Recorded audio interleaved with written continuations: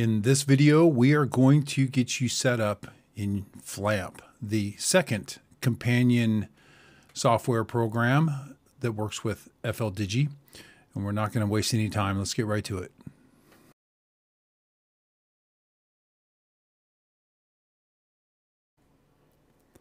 First, let's open up FLAMP.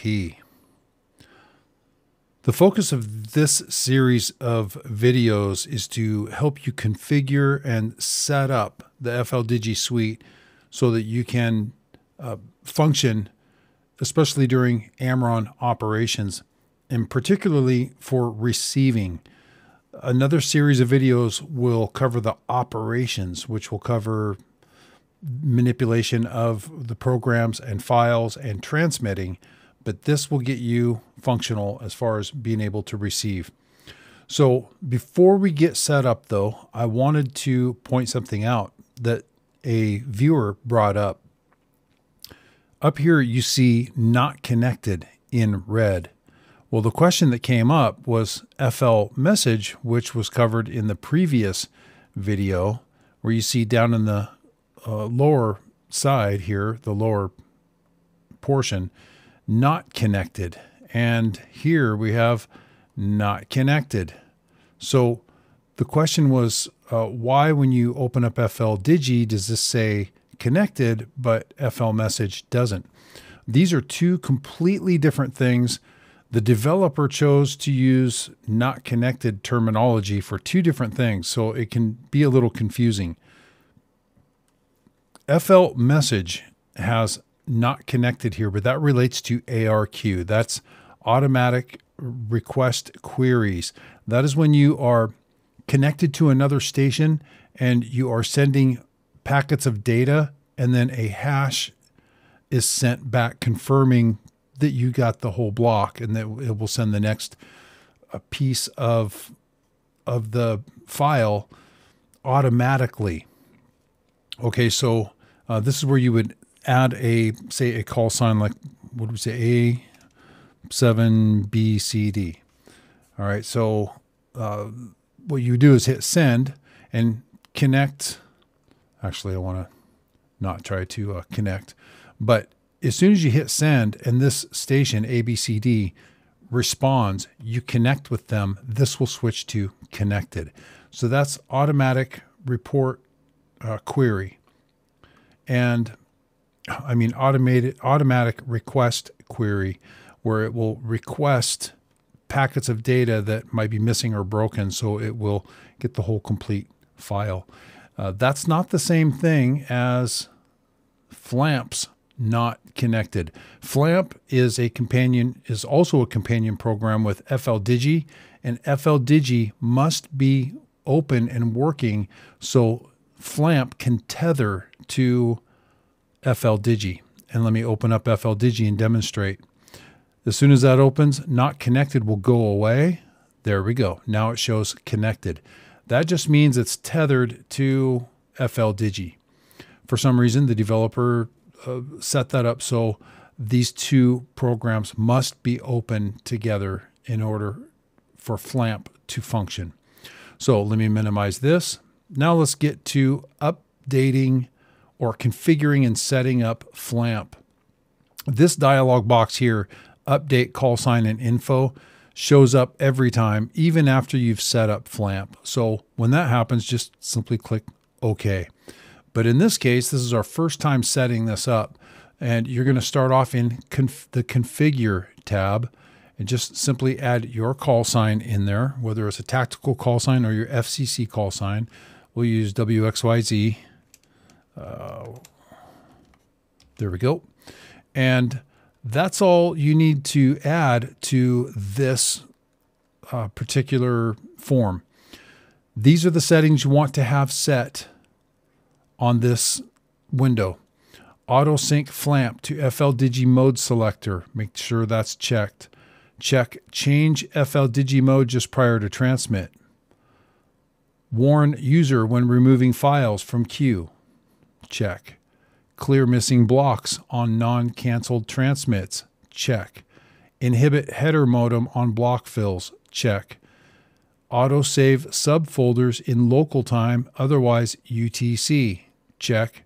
Save relay data on program exit. Check. Autosave received data on 100% reception. Correct. Or check. Okay. Leave the other ones unchecked. And leave enable TXRX interval unchecked. What this means is that the way this is configured now, it will transmit for 2.9 minutes and it will stop transmitting for 10 seconds and then it will resume. So if you have a sizable file that would take, let's say 7 minutes to transmit, it would transmit for 2.9 minutes, pause for 10 seconds, transmit for another 2.9 minutes, pause for 10 seconds, and then it would finish the rest of the file, the other however much time is remaining. The purpose of this, and there was some confusion and we got some clarification. The purpose of this is for repeaters. Most repeaters have a timeout setting, and if you run past that, the repeater will automatically stop transmitting. It will release. So if you have a repeater that's set to time out at 3 minutes, you want this to stop transmitting just before that. Let the repeater reset. In this case, give it 10 seconds to reset and then resume for the next 2.9 minutes until your file is transmitted. So it helps if you are familiar with your local repeater. If they allow digital modes, data modes to be passed over the repeater, find out what the timeout is on it for your repeater. It could be 4 minutes, 5 minutes before it times out, and then you adjust this accordingly so you're not continuing to transmit while the repeater has disconnected. So that's what that's for. You don't need to worry about events, and transmit and receive are the two panes that will pertain to you if you're transmitting or receiving. That makes sense. But for this purpose, we're going to focus on receive because we'll be demonstrating receiving a FLAMP file, which will be the exact same file that was sent in the previous video covering FL message. The demonstration traffic that was sent, let me open this up. We still have it, and there it is.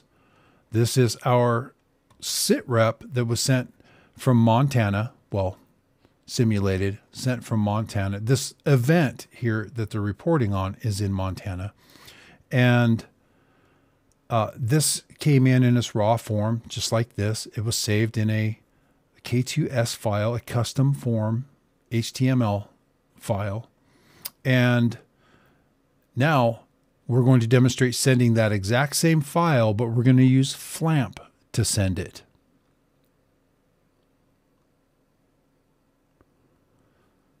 Go ahead and close this for now, minimize it, and we'll bring up FLDigi so you can see what it looks like when it's coming in. Now, we're sitting there monitoring on Contestia 4250. We're at 900 on the waterfall. We have our squelch settings. Everything is set the way we like it. So with our RxID on, we should automatically switch modes, and you'll receive this file in FLAMP. So I'll turn on the shortwave receiver. I have a Malahit shortwave receiver, upper sideband, set at 7110, and make sure the audio isn't overdriven too much. I'll adjust that as the signal comes in.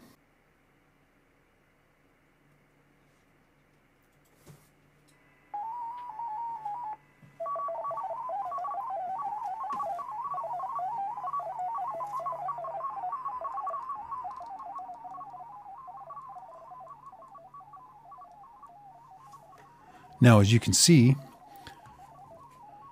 this header information is coming in, and that will begin populating over here in the receive window. There is the file name.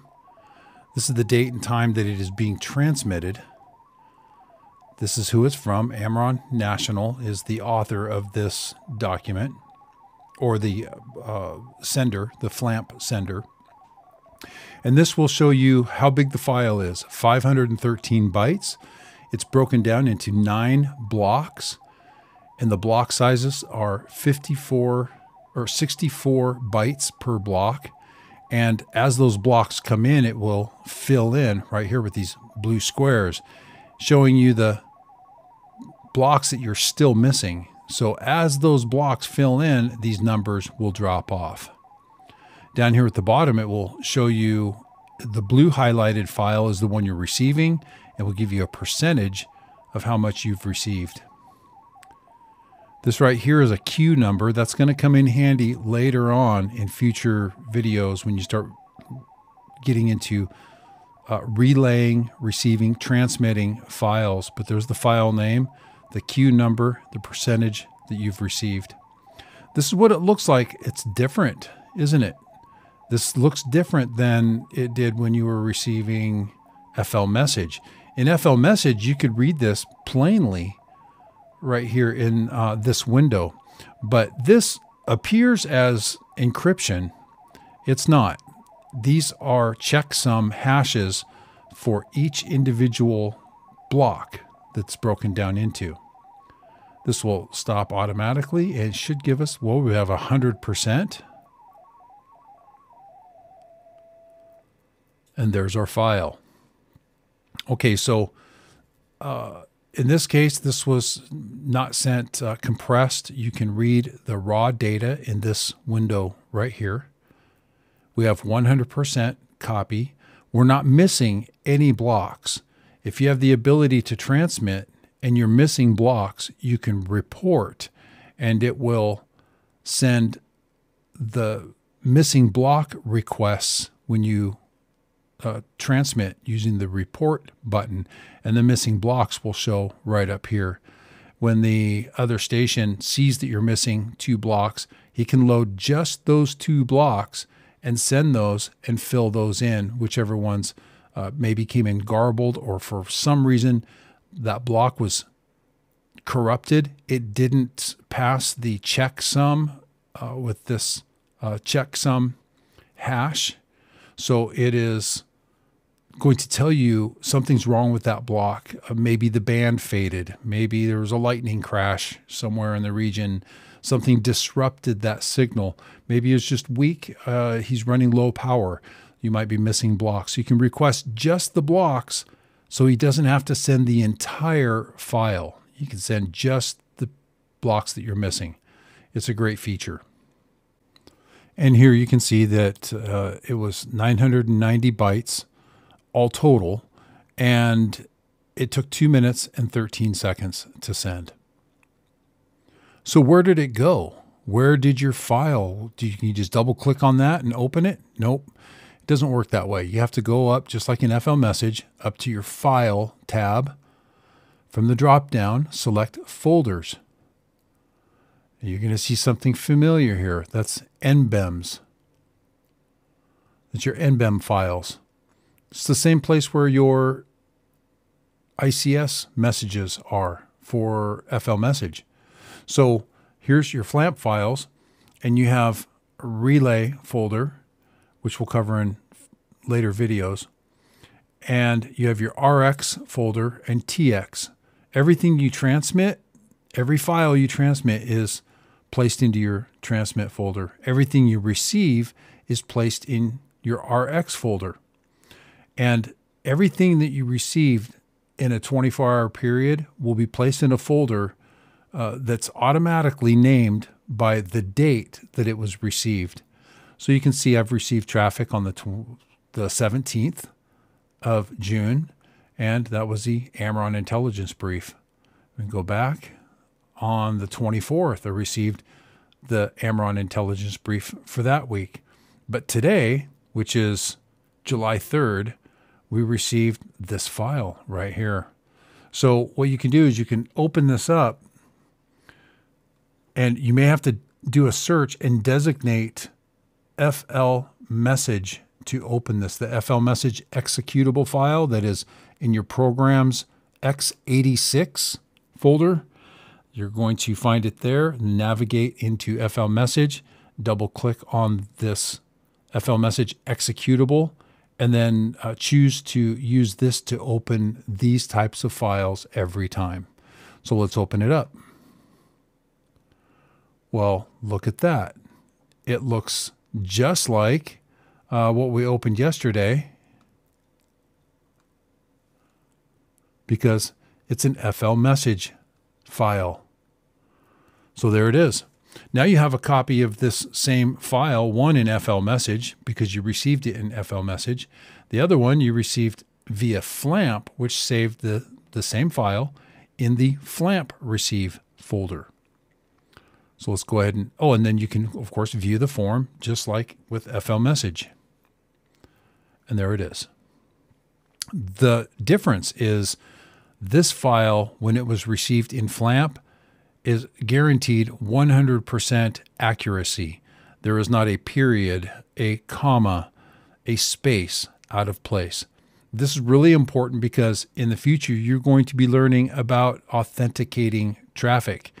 And we use PGP keys for digitally signing some traffic within AmRRON, and you'll be able to authenticate that traffic and know that it actually came from who you think it came from. If it says AmRRON actual key that you've downloaded, you'll be able to authenticate that.